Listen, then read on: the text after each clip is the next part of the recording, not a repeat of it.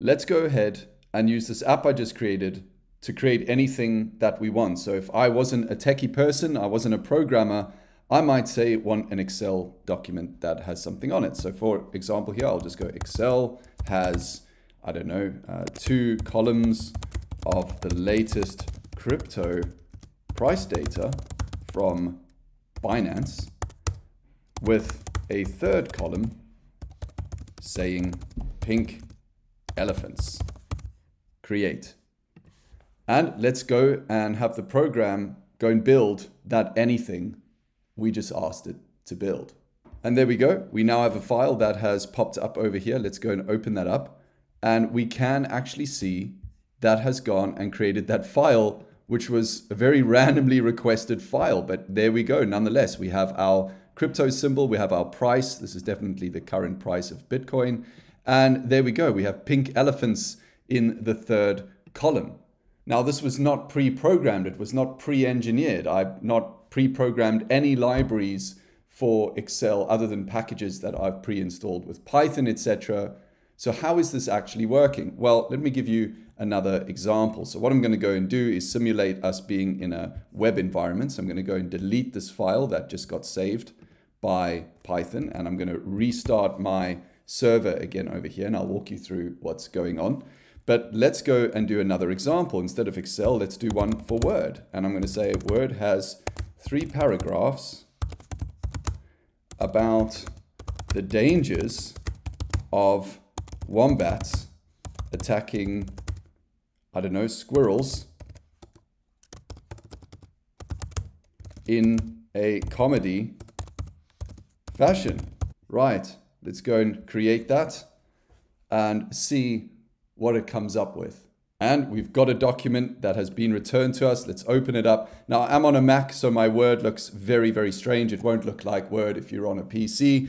But here we go, the dangers of wombats attacking squirrels, in a Word document. All right, not that impressive, but still quite fun. Let's go and do one more before we get into the details of how I've coded this and put it together. So let's delete that. I'm going to restart my server again over here. All right, now let's create a PDF. So /PDF has a title, cool cars, with a heading, BMW X1 versus Audi Q3, and a subtitle saying, yo, this is awesome.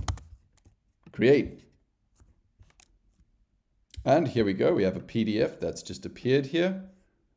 And there we go. BMW X1 versus Audi Q3. Yo, this is awesome. And it's even attempted to put some kind of graph here. But anyway, that's a bit of fun. Now, what is actually going on here? How is this application actually running without being pre-programmed? And I don't really have a word for this. I'm sure one does exist, so I'm probably not the first person to this. This has probably been done many times before I've come along, but I'm going to just call this meta AI engineering, because what's happening here is we have some code, which I'm going to show you now, which tells AI to generate some text, which is code, which that code is then stored as code and executed all in the same go.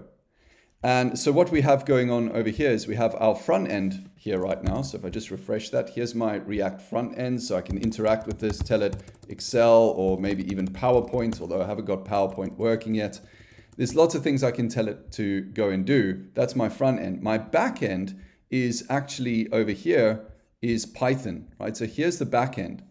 So what I have going on here is I have my OpenAI here code being generated, and I've found right now with what's available at OpenAI, right now I can't access, for example, the Chat GPT backend, but I'm pretty sure that's using a lot of the other existing backends too.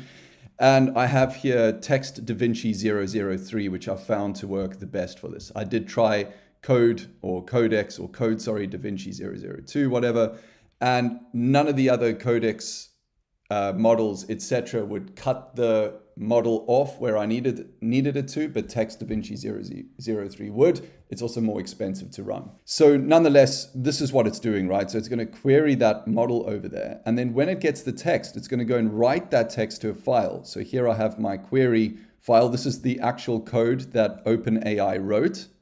And then in a separate call, I'm actually calling that code. So if I go up here, I'm on Fast API, that's the web server that I'm using over here. It's actually calling the code. So here it's going and executing that query. So it imports that library and goes ahead and executes that and outputs a file. That file is then exported back to React. And here we go. You now have a user who can get anything they want. So Excel has, I don't know, 3 columns with 100 random numbers between 1 and 100. Create. And so they can go and basically make anything that they want without having to know any code and without the application being very rigid in what it can or can't do. Let's go and have a look at our file over here, see what that looks like. And there we go. We've got 3 columns with completely randomly generated numbers. Now, this is very much in its infancy because it's the equivalent of going to say something like this over here. I'll clean this up. I'm right now on the Bing one here. I'm on the Dev Microsoft Edge. So it's just like being on Chat GPT basically.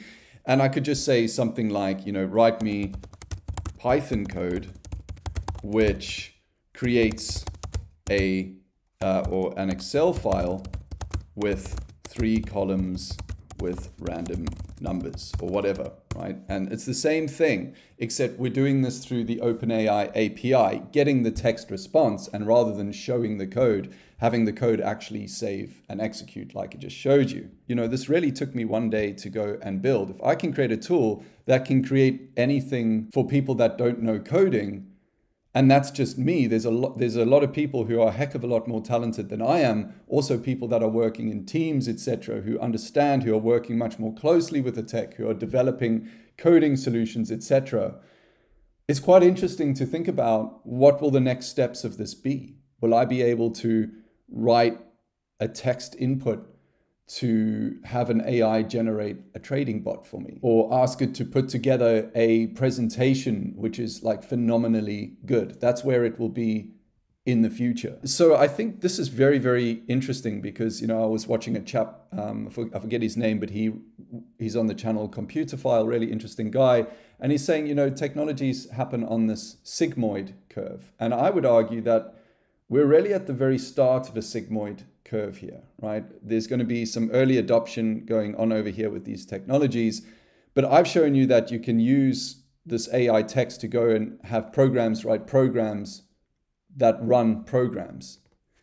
And so you have to ask the question, what is the limit to this? How far can it go? Now, this is available as well on CodeRadars here too. This is not a free package, by the way, but you could go and create this yourself. I've just shown you the code and the logic for how to do it. But this is about $14 or $15 if you want to go and buy the code. Feel free. Supports me, supports the channel. But just go over to CodeRadars and there's a walkthrough taking you through how to install it, how to set up your Python packages, etc. And also just note that this is far from perfect, right? So there are going to be bugs in this too. For example, the AI is not always right. It might give you some code but didn't import the package. Or there's a package it wants to import that you've not pre-installed with Python.